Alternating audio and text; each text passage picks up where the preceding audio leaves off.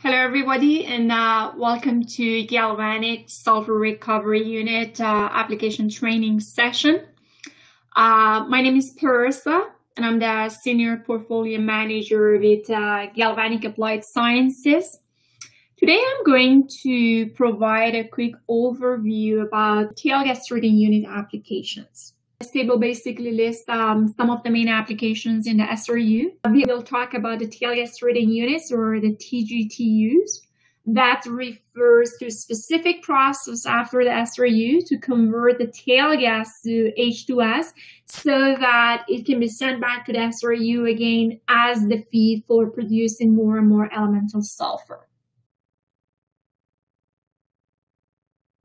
The most typical TGTU process is SCOT, which is the shell cloth off gas treatment. It is an amine-based treating unit, which includes a reduction reactor to basically reduce all of the sulfur components in the tail gas to H2S by reacting them with H2 or hydrogen in the presence of COMO catalysts. The gas is then sent to a quench tower and from there to an amine absorber tower so that this H2S is absorbed with the amine. The sweet gas leaves the tower at the amine absorber overhead, and that has as less amount of H2S as possible. The amine that includes that high level of H2S then goes to a regenerator unit that regenerates the amine, and separated H2S then goes back all the way to the class process in the SRU to further convert to that elemental sulfur. So this here is just a list of some technologies being used for that recovery of the H2S and the amine absorber units, and some other technologies basically that exist for this cleaning process. All right, so here, what we see here is basically a diagram that shows how this tail gas treating unit, or SCOT, that's a SCOT example, works, again back to the quench tower as well as the SCOT absorber, and how the whole regeneration happens in the systems and in this unit. So in terms of the applications, basically what happens here is that there are different points in the TGTU to analyze. So one of the popular points to measure H2S is at the outlet of the quench tower. So H2S is basically measured here at the quench tower overhead for the material balance purposes in the SRU, and also to quantify the amine load. So it is typically in the range of 0 to 5%, and the analyzer we use here for this measurement is, again, a UV-based analyzer. It's called the FPA 4100 that analyzes H2S accurately at this point. The overhead of the amine absorber unit is basically lean, includes the lean H2S. That is important also to analyze before sending it to the incinerator, as it can contribute to emission, obviously.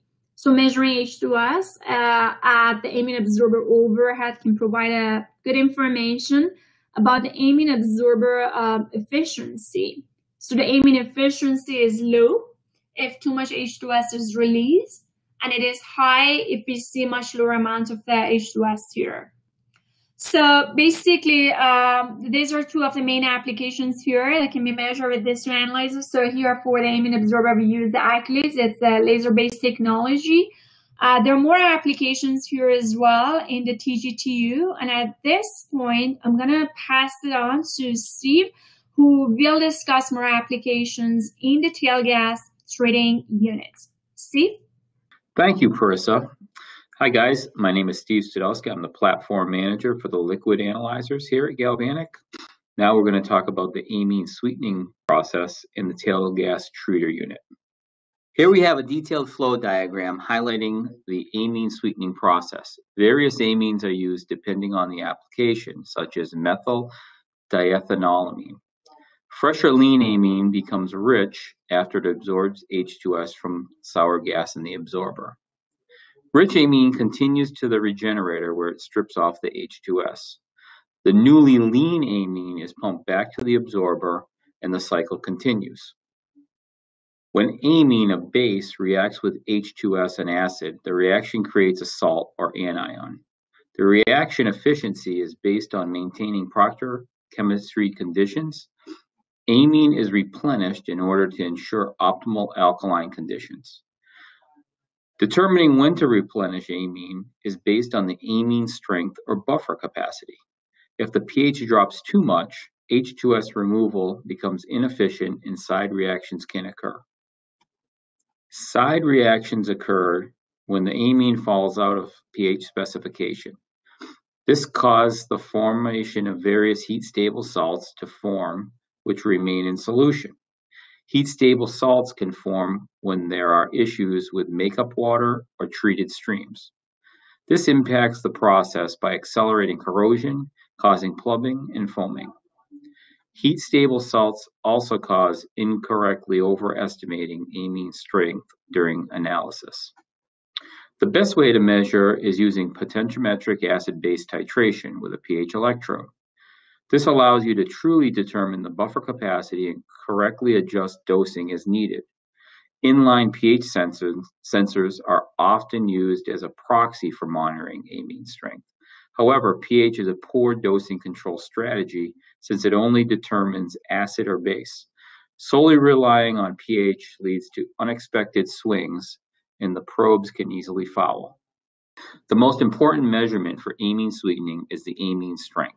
If the amine value is too high or too low, upsets occur, which negatively impacts the process. Replenishing amine is expensive, so operators want to recycle the amine as long as possible. Other than amine strength, there are other components that should be monitored. Physical property changes, such as color, can also indicate process upsets. High metallic content or suspended solids accelerates corrosion. Heat-stable salts form side reactions and can also cause problems. Online wet chemistry analyzers can be used to monitor the liquid amine chemistry. Multi-parameter systems measure both amine strength and H2S loading. Multi-stream systems can monitor both lean and rich streams. Several other compounds can be measured utilizing different analyzer configurations. Galvanic's AccuSeries analyzer monitors amine following an approved ASTM method. Our analysis sequence guarantees plus or minus 2% of full-scale accuracy and repeatability.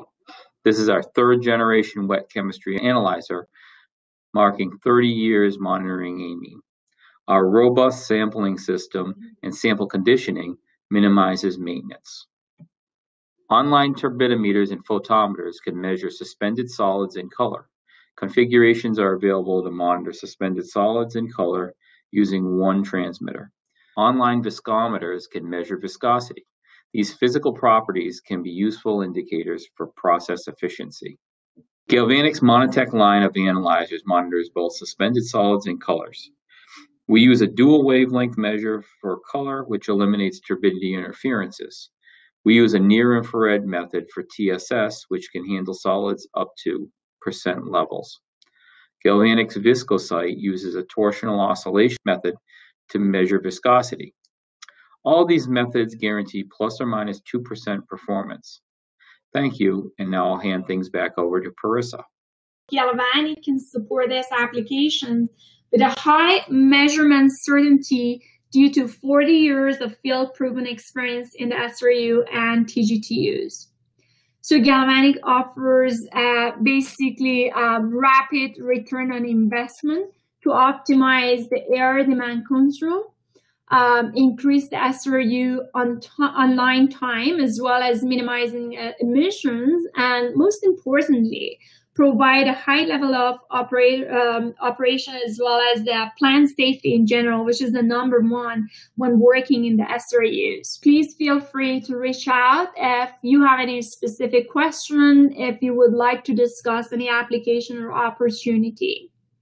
With that, I would like to thank you all on behalf of myself, Steve, and the entire Galvanic team. Thank you again, everybody, and have a great time.